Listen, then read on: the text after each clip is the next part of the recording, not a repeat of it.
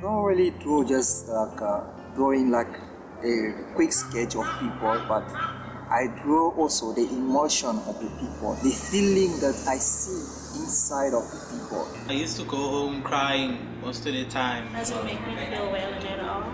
I sometimes cry alone in the room. I literally felt so sad, and internally I felt like I was alone. It kind of made me feel a bit sad sometimes. Very unhappy.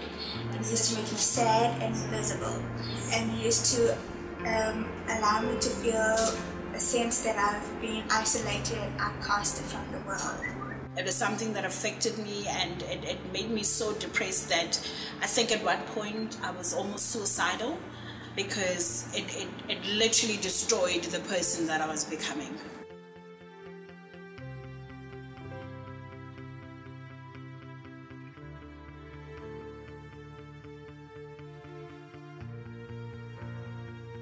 I remember I did one of the couple drawings, but after drawing that, I finished my drawing as perfect it was, but the wife came to me and she was complaining about herself, about the mouth of her husband, and then she was asking me to change the mouth of her husband. I just to ask her why, because the drawing is perfect. I just did what I see, because I always draw what I see. Oh no, just please, can you just change this? I was just like, how come? How come can I change? Because the emotion of the picture is different from the emotion of the mouth that I will put. So you are asking me to change the mouth. How can I cannot do that? Or just try to make it a little bit nice, because I don't like the way it is. And I did it just to satisfy her. I think I would. I think I would. I wouldn't want to change it at all. I honestly wouldn't. If I had the opportunity and if it was possible. No, I wouldn't change it.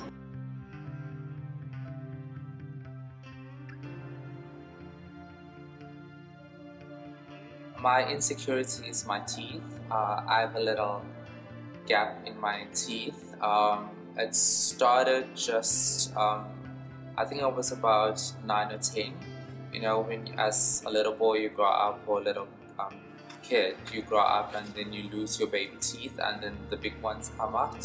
So mine kind of stuck and pushed one of my tooth back. So that was a little insecurity that I have. I kind of still have it. I realized that I still have it because I do not smile in my pictures at all. I've always been secure about my weight, and it's something that has always played a vital role in my life. I remember when I had a friend that teased me because I couldn't fit into a pair of jeans. I became very conscious that I'm a full-figured woman, and I had to accept that. And it's a reality that you always think to yourself, but it comes with acceptance. It comes with acceptance of the type of woman that you are and the things that make you the person that you are. So for the longest time, being a full-figured woman has something that has affected me. But I then realized, let me take this and make it a positive thing. So I've come to a point where I fell in love with my skin. I fell in love with who I am and how I look in the mirror. And I must say, I love who I am and who I've become. My insecurities is my mouth. As you can see, it's not straight. So people used to tease me about it. About how it's not straight, and I became aware of that because my friends used to laugh at me and used to tease me about it, not being straight, and I found that I was the only one amongst my friends who has a mouth like that. I remember when I was a child, people used to make justice about my head. They used to tell me that my head is too small, and I was feeling like very bad about myself. But the more I'm growing, I understand who I am. That I am not this head, because my head is so perfect and I have a perfect knowledge. Insecurity is still there, but I'm willing to keep it. It's who I am. I've accepted and I love myself the way I am. It's helped me become a stronger person and has made me who I am. There is advantages and disadvantages to my height. but I don't think I'll change it. I love it. I no longer feel that way. I've come to accept the woman that I am and allow how I look. It's a journey. I had to get to a point where I would look at myself completely naked in front of the mirror, and I would love how my skin looks. I would look at all the positive things about my body, and it made me fall in love all over again with how I look. And I walk proudly. My confidence is better.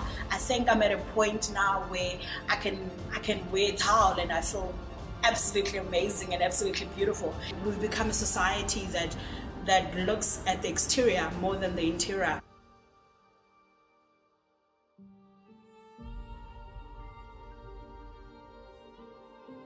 Art is always beauty, and it's just like beauty is one.